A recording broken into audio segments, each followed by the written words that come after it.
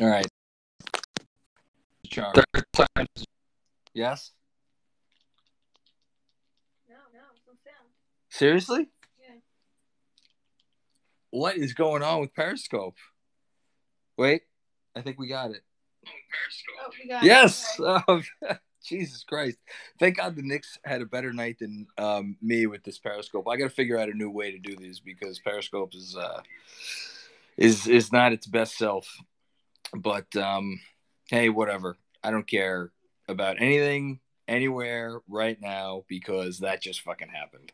Holy shit. My daughter woke up earlier because I made a loud noise. Do you remember that? Yeah? Daddy made a noise? What noise did Daddy make? It was like a banging noise, right? It was like a clapping. The Knicks win by a bazillion points. I don't know what just happened other than the fact that the Knicks hit a lot of 3-point shots and they have a real coach. I could sit here and talk for God knows a very long time about a lot of the performances that we saw tonight. Elfrid Payton just absolutely taking every fan's words and shoving it right back in our faces. Because, I mean, here's the thing, though. He wasn't good the last 2 games, and he wasn't good in the preseason. He was bad. And I think he owned the fact that he was bad, and he came out and did whatever he did last night on the court after the game. And he came out tonight with that's the best game, I think. Well, it's certainly the best game he's ever played as a Knick, and I think that's might be the best game he's ever played in his life. He was like a man possessed, which, you put that together with Randall, and you got these 2 guys who they know fans want them out of town, and they're playing hard and they're playing smart. And Peyton wasn't good the last 2 games. He didn't let it get to him. To me, that goes right back to Tibbs. Kevin Knox diving on the floor, Tibbs. Mitchell Robinson. I don't Mitchell Robinson. People would talk about Mitchell Robinson's defense last year, and I'm so high on Mitch, and I didn't have the heart to tell people they were off when they were like, oh, he should be in the running for all defense. No, he shouldn't have been in the running for all defense because he was making as many stupid plays and foolish plays and silly plays and sloppy plays as he was making highlight plays. Now you watch Mitchell Robinson, and my God, he put on a clinic tonight in how you protect the paint against a team that everything they do is predicated by getting into the paint and doing things once they get there. And that was a lot. Some of it was Julius Robinson, who also played some great post defense as well, but a lot of it was Mitch as well. Kenny Payne, absolutely. Thank you. Chris Persianen, my former intern, now CEO and executive vice president of Knicks Film School. You want to come say hi? What do you think of Mitchell Robinson's defense tonight? No? Not a fan? Anyway.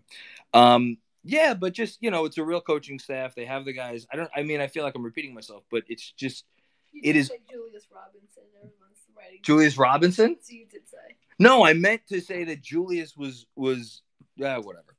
Julius played some good post defense as well, but it was mostly Mitchell Robinson. That's what I meant to say. Can you blame me? I'm ecstatic. That's the best performance this team has put together in literally years. I know they had the win in Houston or against Houston last year.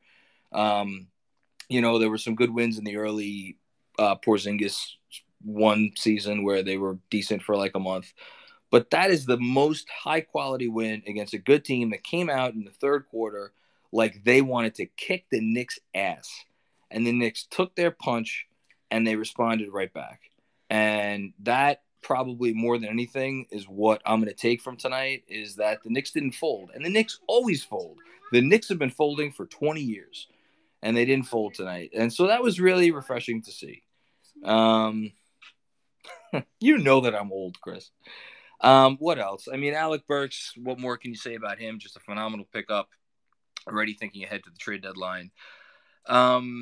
I thought Knox played good minutes. I know he couldn't hit a shot, but Knox was not even just putting the ball or diving on the floor for the loose ball. I thought he was just making smart. Knox is putting the ball on the floor now and driving, and it's not like you're expecting some flailing attempt at the rim once he get there. He's actually, making good plays. He's making passes. He's thinking on the move, which is not something we saw of a whole lot in the previous years.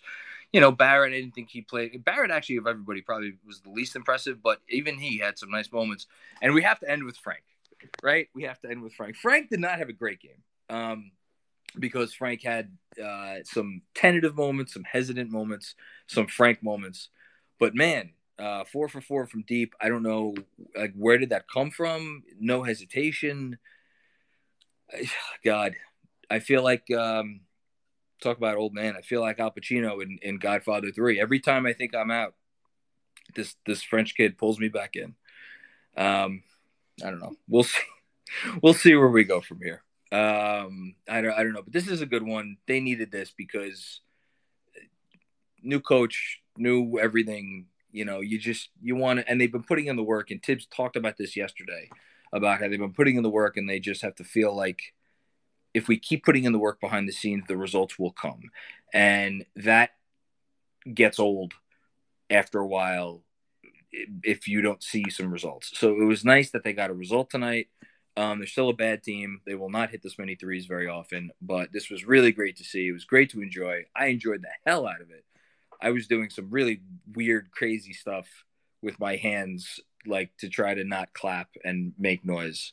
But listen, it didn't even work. She woke up anyway. So, what can you do? All right. I'm going to go record a podcast and then write a newsletter. So I will see everybody tomorrow. Oh, no, I'm not seeing everybody tomorrow. I'm off tomorrow. See everybody on Tuesday. Cheers. Early Happy New Year's. And yeah, talk to you soon.